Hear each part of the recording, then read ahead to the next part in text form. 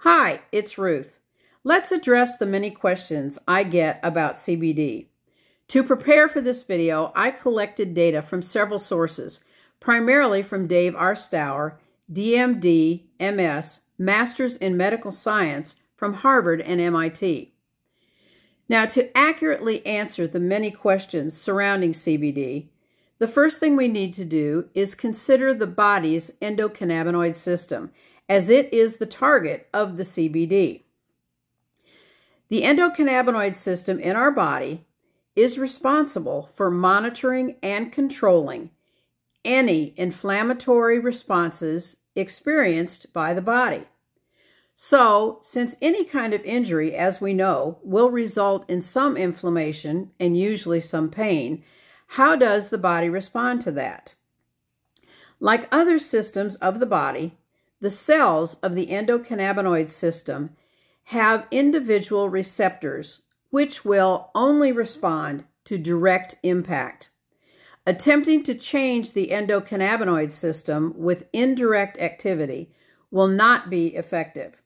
The receptors are divided into two types: the CB1 receptors of the brain and central nervous system, and the CB2 receptors of the endocrine and immune systems.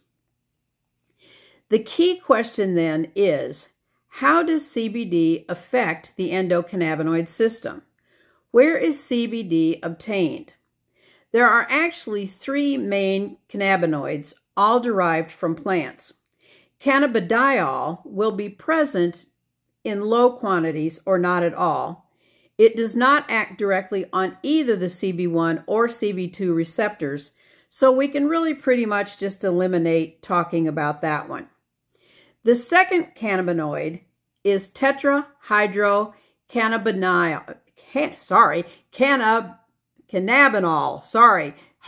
THC. That's the one that is regulated and illegal in many areas.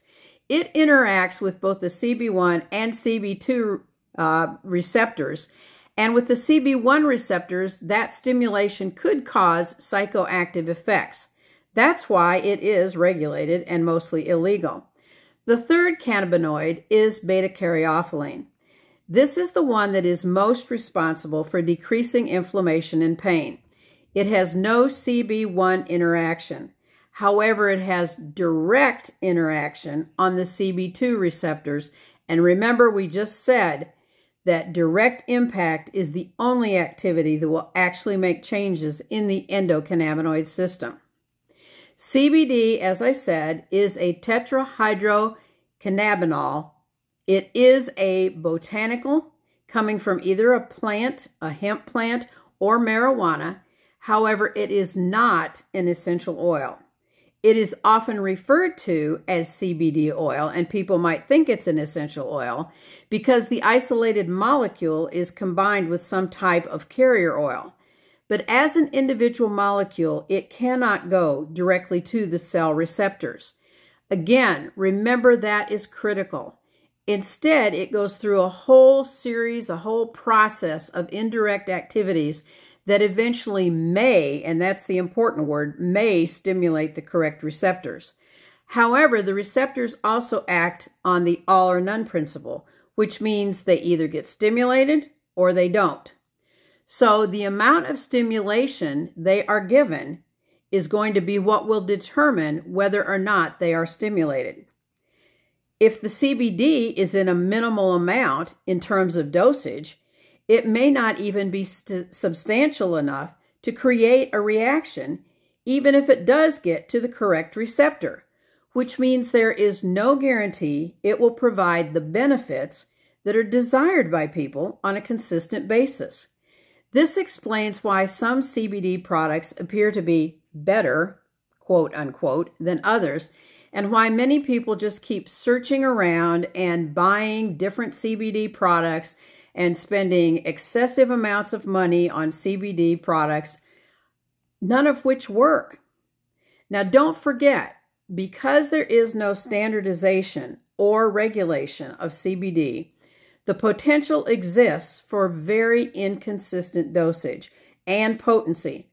So the buyer cannot possibly know what kind of benefits they will get, if any.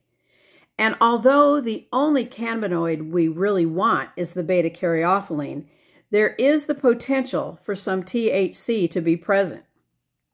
This sets up a situation where the buyer has absolutely no idea what they are buying when they think they are buying CBD. And since CBD acts on both receptors, that opens the door for possible psychoactive effects. Now, there is, yay, good news. Instead of CBD, thankfully, we have doTerra Copaiba, which is a true essential oil.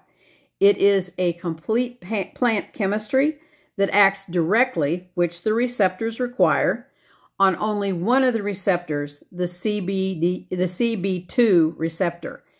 There is consistent testing done on this product by both doTerra and independent testers.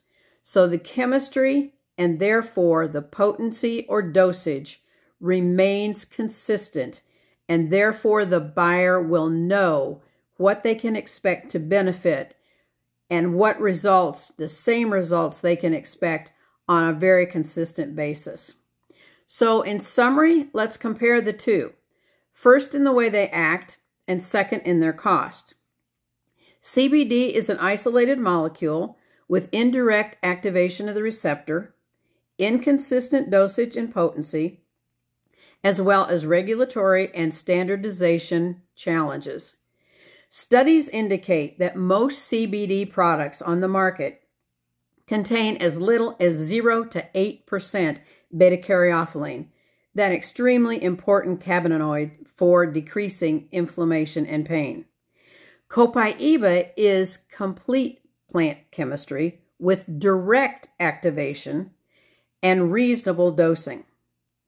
doTerra Copaiba contains 50 to 70% beta-caryophyllene, so you can see that it's going to be the one that's going to be more effective in relieving your symptoms. Now, cost-wise, many CBD products can cost between $75 and $180, while doTerra Copaiba retails for $46.67 and wholesales at $35. I trust this has answered any questions you may have had regarding CBD. Please click my link in the comments to purchase doTerra's Copaiba. And please know, when you purchase through me as a doTerra wellness advocate, I am absolutely committed to supporting you in the use of your products. Contrast this to you going to buy oils or many other products at retail stores. If there is actually a human being assisting you at the register to check you out, you might get a thank you or a little wave and a comment to have a nice day as you leave.